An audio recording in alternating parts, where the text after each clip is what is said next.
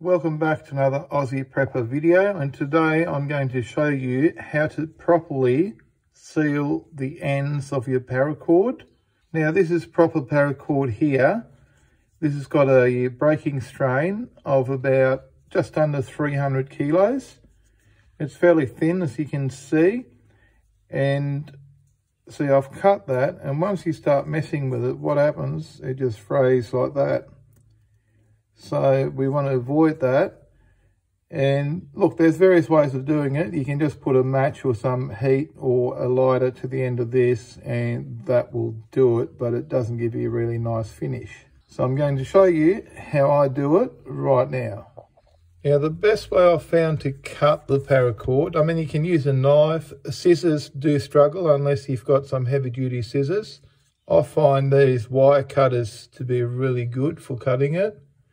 And just to give you an idea, just to cut a bit off that, so this is what you end up with if you don't, finish the ends off properly.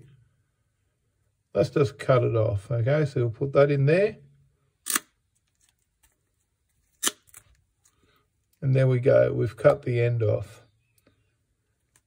Now I'll show you how I like to do it, okay? So you pull this back, you pull the outer sheath back like that, to expose the inside of your paracord. Now what I like to do is I cut a few millimeters off that. Now, and this is how I do it at home. If you're out in the field, it's a whole different story. Just cut it and just seal it, or don't even worry about it if it's an emergency. But if I'm doing this to use my paracord as a lanyard on my knife or on my hatchet or something else, this is how I finish it. So you've just pulled that back, you expose a little bit of that, and you cut a few millimeters off. Okay, there you go. I've just cut a bit off that. You can tidy that up a bit more. And then you push the black outer sheath back over there, back over the end of it. So now, it's a bit hard to see, but the inner now finishes about there. So if you want, I mean, not that it matters because this is going to get burned off any second now. So you've got this little bit here now, which is just a black outer, and the white inner, you can feel it, it finishes right there. Okay, so that's how I like to do it. Now some people are a bit worried about burning their fingers here, so you've got that. Hold this back, you get your lighter, and I've just got one of these here, and you put some heat to the end of it. Okay, melt the end. Try not to poke it into the flame, and then we'll just go.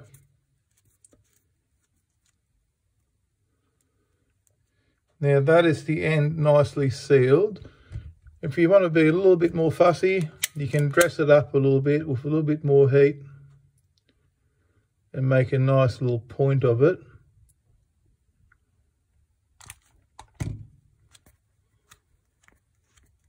Okay, it does not burn your finger, okay, unless you're really soft. Okay, if doing this burns your finger, maybe you should be doing something else. Okay, there you go. It's all sealed. Me being fussy, I'll dress it up even a little bit more.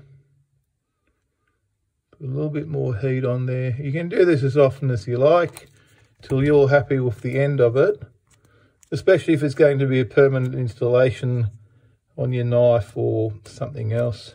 Okay, there you go. That's the end, all nicely sealed. It's not going to fray, and the inner is now finishing just inside here, and the end is sealed. Okay, so that's it, job done. Now you can cut this to length, whatever length you like, and cut it here to make a short piece, and do the same thing there.